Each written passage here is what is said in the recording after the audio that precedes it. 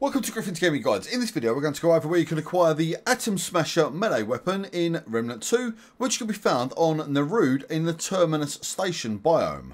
Now, given the procedurally generated nature of Remnant 2, you might be able to find Terminus Station on your first run or your 20th. It might be there in campaign, or you might need to re-roll adventure mode. Either way, once you're in Terminus Station, you need to progress all the way through, taking out the mechs as you go, where you're going to be able to board a train. Now, on the train event, which will start once you're actually on board, you're going to have 5 minutes to clear every enemy on the train throughout the carriages, including specials and tons of mechs. So bring your best gear and archetypes that you have and get ready for a very tough battle.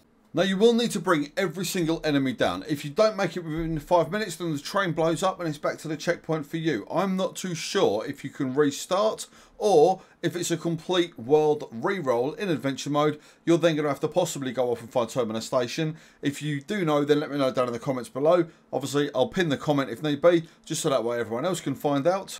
But either way, you need to make sure that you clear the battles within the 5-minute timer, where the train conductor will then sullenly congratulate you and let you off at the final platform. And once you're off the train, you can then make your way through to the mini checkpoint. It's a very linear path. And then if you look back towards the train the way you came from, go down the path to your left by ducking underneath the cables, go up the ladder and follow the walkway around, where you're going to be able to jump down onto the first carriage of the train.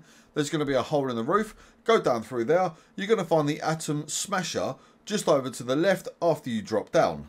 Now also, whilst you're in the engine room of the train, make sure that you collect the Decorum Cipher, which will be glowing purple. Make sure you collect that as well, as you're going to need that to get a very powerful long gun in a different biome in Nerude. It just saves mucking around having to come and get it later.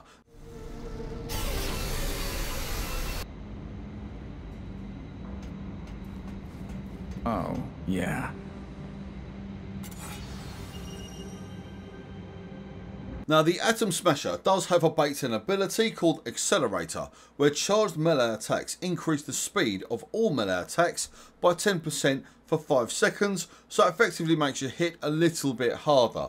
However, the weapon itself is a bit crap at level 1. I'm not going to be putting any resources into this thing, as I've said in countless other videos that we've put up for Remnant 2. If a weapon can't prove itself for me at level 1, I'm not going to bother putting any resources into it if I can't see the potential. And this one, I've used it a fair amount, and it's just weak as anything compared to some of the other melee weapons you can get. It hits slow, but where it hits slow, I expect it to hit hard. However, it doesn't, and the increase in melee attacking at only 10%, you don't even notice it, to be fair. Yes, it's got a lovely little animation where the kind of back of it lights up with a little rocket charge, but essentially it's a little jet engine that's built into a hammer. I expect this thing to go 50% faster, not just 10%, and for only 5 seconds. It's one that if you want to use it, then feel free. Now you know how to get hold of it. If you're on the road as your starting world and you're looking for a decent weapon and you can't find anything else, go off and get yourself an Atom Smasher.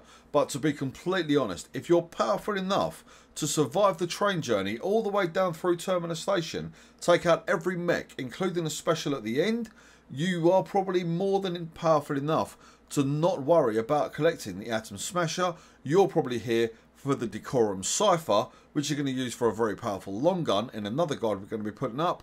This one is there if you want to pick it up. But anyway, that's where you can acquire the Atom Smasher melee weapon. Whether or not you use it, the choice is completely yours, as is whether or not you want to click the like button, which I would very much appreciate. Either way though, whichever you decide to do, please take care of yourselves out there, enjoy the rest of your week, and I do look forward to seeing you back here at Griffins Gaming Guides.